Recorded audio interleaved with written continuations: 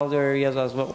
So today I want to talk about how we built several machine learning models, artificial intelligence models for Wikidata. That's a quite tricky area. Yeah. Okay, need to. Basically, if you don't know what is Wikidata, I go through this very fast. But Wikidata is a free knowledge base by the Wikimania movement. It's more like a Wikipedia, but with structured data, a database that has knowledge in it instead of having IDs or the data. It's actually powered by Wikibase, and the data is licensed CC0, which means public domain. There is an issue in Wikidata called quality control. Quality of Wikidata is important for several reasons. First reason is that this data in Wikidata is actually being used in Wikipedia. So if a vandalism or a very low quality content would be there, and this content would be used in several languages of Wikipedia and starts to propagate through other resources. But vandalism, so basically vandalism is a huge thing for Wikidata and needs to be taken care of, but backlog is too big. So basically I want to talk about this. I want to start with a signpost article that has been published very long time ago, about a year, I think, or less than a year. And it talks about quality in Wikidata and says there is a vandalism in Wikidata and vandalism is stuck. It showed several cases of vandalism in Wikidata. But how can people control this? There is a reason that vandalism is stuck in Wikidata, because a number of edits that's being made every day is 80,000, and 80,000 just human edits, not considering bots edits. So reviewing all of the edits would take, thinking of 5 seconds for reviewing an edit, it would take 133 hours, which translates 5 people reviewing edits 24/7. But actually a very tiny fraction of these edits are actually vandalism, and 320 edits would be reverted, but only 80 of them are vandalism. And that's a very small fracture. And the reason for this is actually because there are lots of tools that people use to edit in Wikidata, which means it makes the backlog much, much bigger. In answer to what's as a quality mentioned in the signpost, Lydia, actually, product manager of Wikidata, actually came back and made these comments. For Wikidata to truly give more people more access to more knowledge, data in Wikidata needs to be of high quality. And probably the most important part is machine learning tools like ORES that helps us find bad edits and other issues. I want to talk about machine learning classifiers. Machine learning classifiers are actually a part of AI, which works in like a black box. In ordinary algorithms, you give several certain rules to the system, and you give an input, and you will get an output. But in artificial intelligence, machine learning, most notably, you need to give some data, and you don't know what's the algorithm, what's the rules that are work on this. So basically, you give a data, and you say these are some features, and this was the result. Like it was bad edit or not, and then it can learn the rules itself, and after that it can answer for another input and says to you, okay, this edit probably will be vandalism. But the problem, and this tool is made for Wikipedia for several languages. There are like 10 or 20 machine learning classifiers in Wikipedia, English Wikipedia, but there is no infrastructure for that. There is nothing to make it easy for others to build another machine learning classifier. There's no infrastructure to build it for Wikidata. So basically, what ORES is not actually a tool to find vandalism. It actually is an infrastructure to use AI in Wikipedia. For example, the first thing that we started working on in AI is using finding vandalism, and that's it. Like in this case, we get several. Actually, it's much more than that. It's 40 features. It gets 40 features. If the edit is made by an IP, if a number of characters added, number of characters removed. So basically, it learns after a while that if edit is actually blanking the page, it's probably vandalism. And longest token, like the biggest repetitive characters that have found in the edit, for example, some people tends to like write tons of a character like exclamation mark all over the place. These edits should tend to be more likely to be vandalism, and it starts to learn. And as a Wikipedian, I need to say that and that illustration is completely wrong. It doesn't tell you it's good or bad. It actually gives you a number. It doesn't tell you no, I think this is a good or I think this is a bad. That's how AI works. So, what's the use of this? What actually does is actually gets 80K human edits per day and just classifies them depending on where you put your thresholds, and gives you a very tiny fraction of edits to review instead of getting all of these edits to review.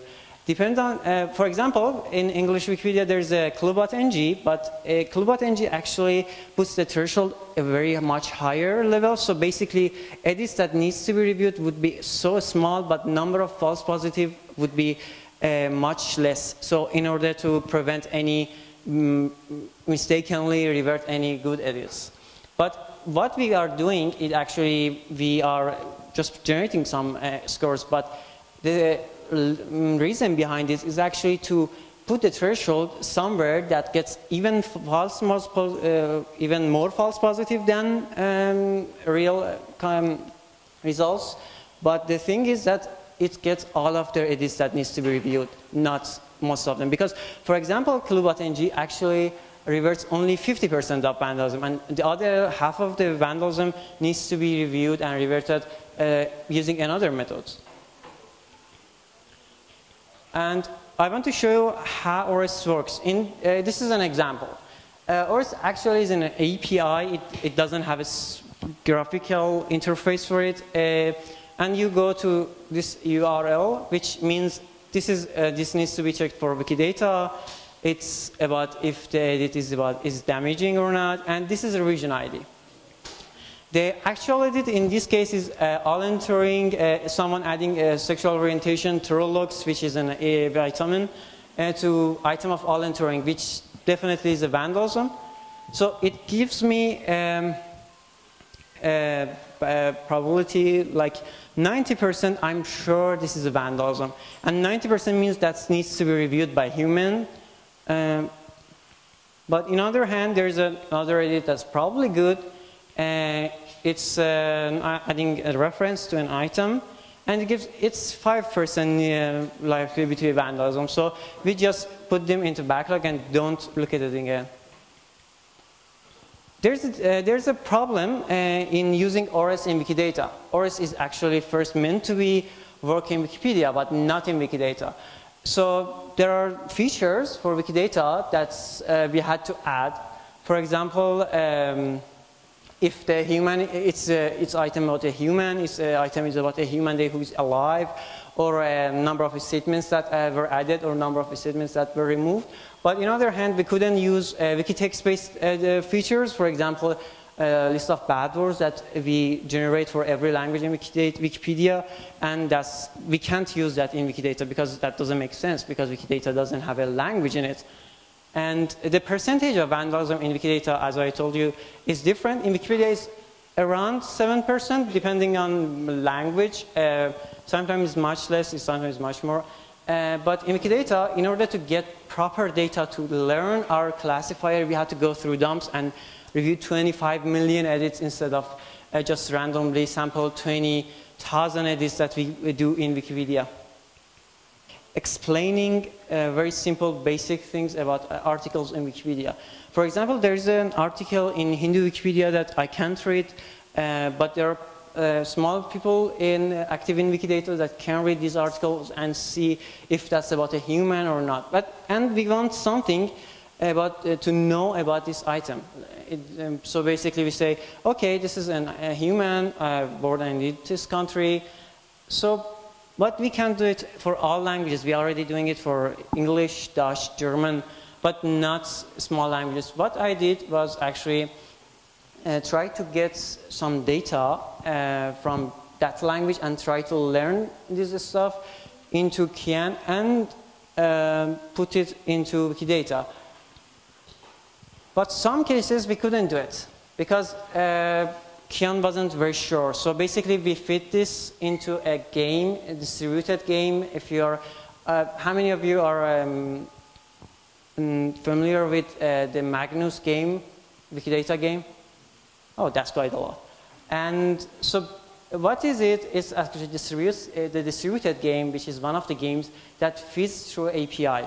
So I built an API for Qian, and it goes and asks you actually, in the cases it's not sure that is it instance of human settlement or not. And it gives you a probability if you want to know.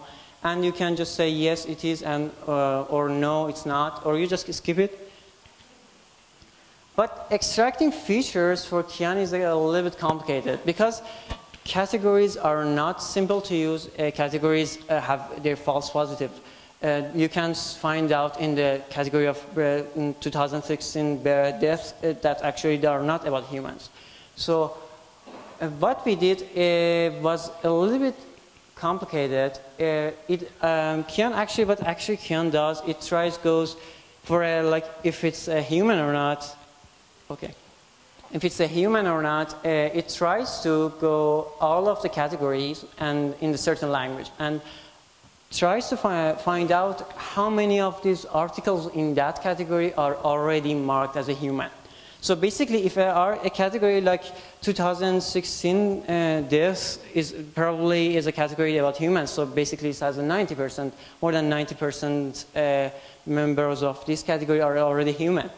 So what it does, it actually labels them. They call it high density, medium density, and low density. And when it wants to check out if the article is about a human, it actually just goes to categories and tries to get some data. And after that, it can tell if it's a human or not. In that case, it's a human settlement, which is about cities. And if you have any questions, I will would be happy to answer. Okay.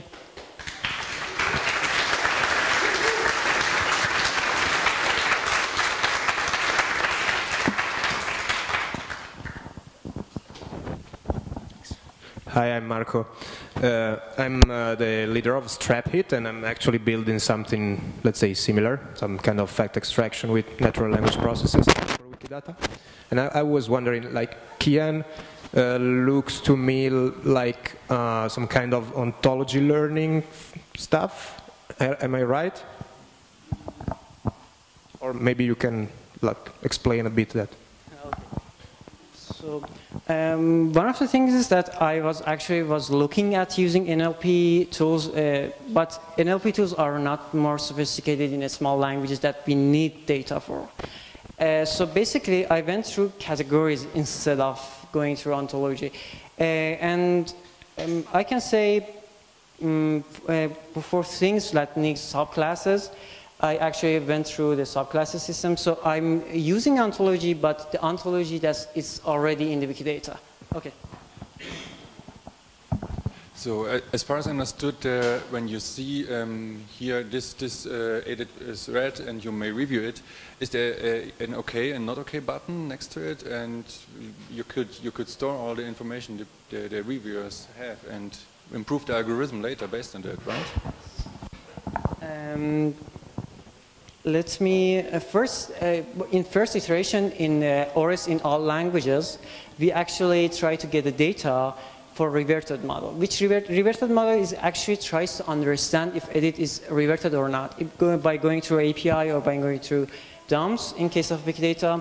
So it does have a problem, but for damaging the model, which we need to be much more accurate, we actually went through launched a Wikilabels campaign, which you can find it in Wikidata, Wikidata colon edit labels, and in there people go there and try to label 5,000 edits that we randomly sampled, and they say, okay, this edit is damaging or not, and if this is it's an honest mistake or not.